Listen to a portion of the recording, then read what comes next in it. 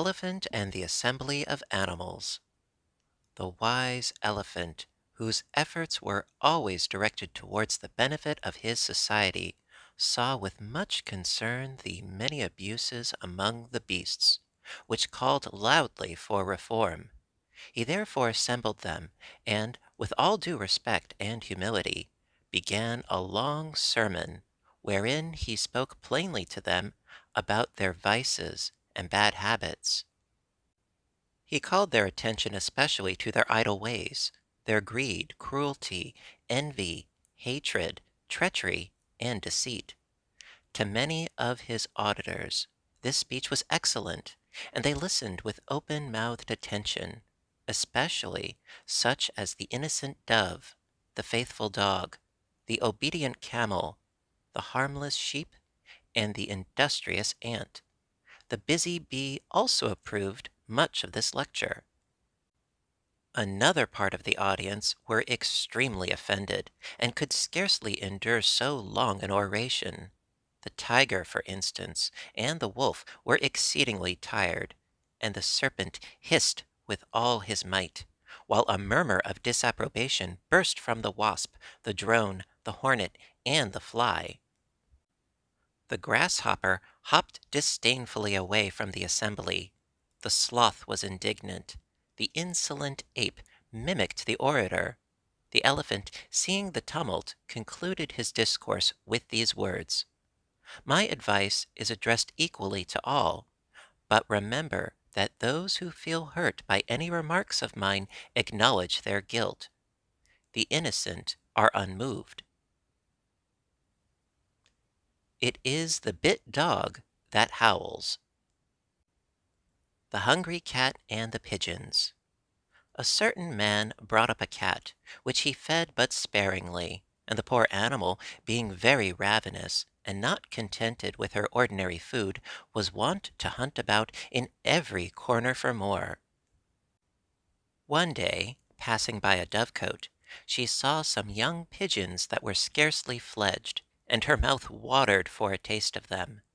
To gratify her taste at once, she climbed up into the dovecote, never caring to find out whether the master was in the way or not. But no sooner did the owner of the birds see the cat enter than he shut the doors and stopped up all the holes where she might get out again, and having caught the thieving puss red-handed, he hanged her up in the corner of the pigeon house. Soon after the cat's master passed that way, and seeing his cat, exclaimed, "Unfortunate creature! Hadst thou been contented with thy meaner food, thou hadst not now been in this condition." The insatiable are the procurers of their own untimely ends. The Parrot. A certain widower, in order to amuse his solitary hours, and in some measure supply the conversation of his departed helpmate of loquacious memory, determined to purchase a parrot.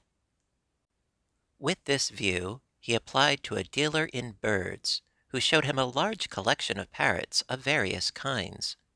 While they were exercising their talkative talents before him, one repeating the cries of the town, another asking for a cup of sack, and a third bawling out for a coach, he observed a green parrot perched in a thoughtful manner at a distance upon the foot of a table. "And so you, my grave gentleman," said he, "are quite silent." To which the parrot replied, like a philosophical bird, "I think the more."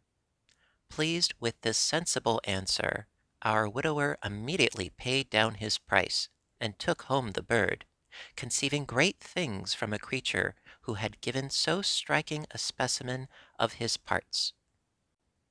But after having instructed him during a whole month, he found to his great disappointment that he could get nothing more from him than the fatiguing repetition of the same dull sentence, "I think the more." "I find," said he in great wrath, "that thou art a most invincible fool, and 10 times more a fool was I for having formed a favorable opinion of thy abilities upon no better foundation than an affected solemnity." Gravity, though sometimes the main of wisdom, is often found to be the mask of ignorance.